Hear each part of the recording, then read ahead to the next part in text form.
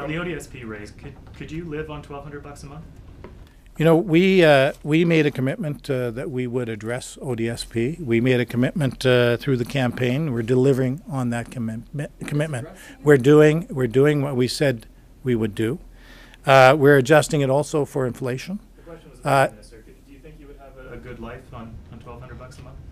The question is, what can we do for the people of Ontario that are the most vulnerable? This is a step in the right direction. This is a direction of adjusting it to inflation, in addition to the multiple programs and services that we have to support the most vulnerable.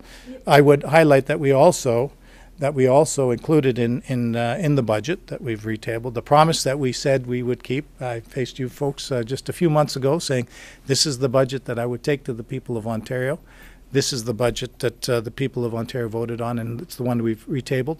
That we also included in that budget $127 million, which is the fifth round of social services relief for the most vulnerable, including many on ODSP, to provide supportive housing.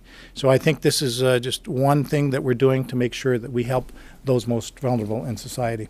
But Minister, 5% is like $58 a month for an adult who only has $1,169 per month to live on.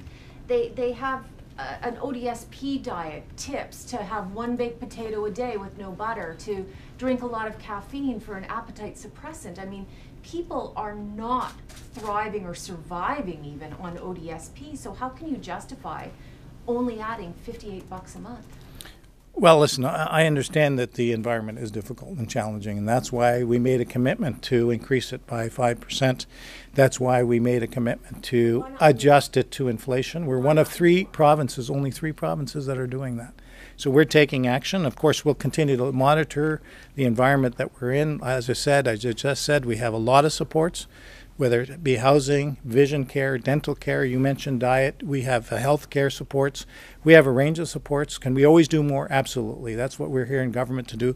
This is the thing that we said we would do. This is what the people of Ontario voted us to do. One more question, though, on it, if I may. And you know, you gave people a rebate on license plate stickers. We don't have to pay $120 or whatever it was anymore. That's costing the coffers $1 billion a year.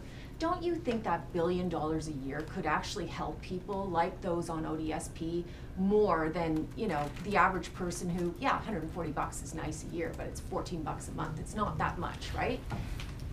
No, listen, I understand the environment for a number of Ontarians are in. And so that's why we're doing a bunch of things, not only the ODSP, which you've raised before and others have raised, and we listened.